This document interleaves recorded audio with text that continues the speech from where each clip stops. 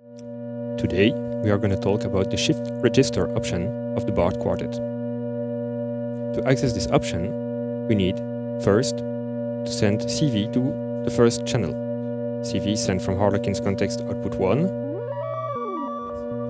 to channel 1's Bard Quartet input. Then we need to go to the extended menu and change channel 2, 3 and 4 in the shift register option.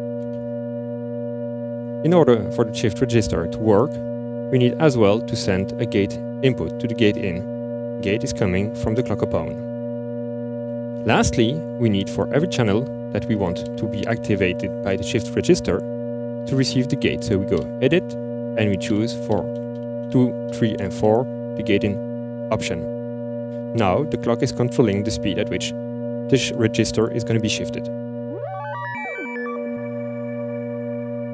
Slow clock.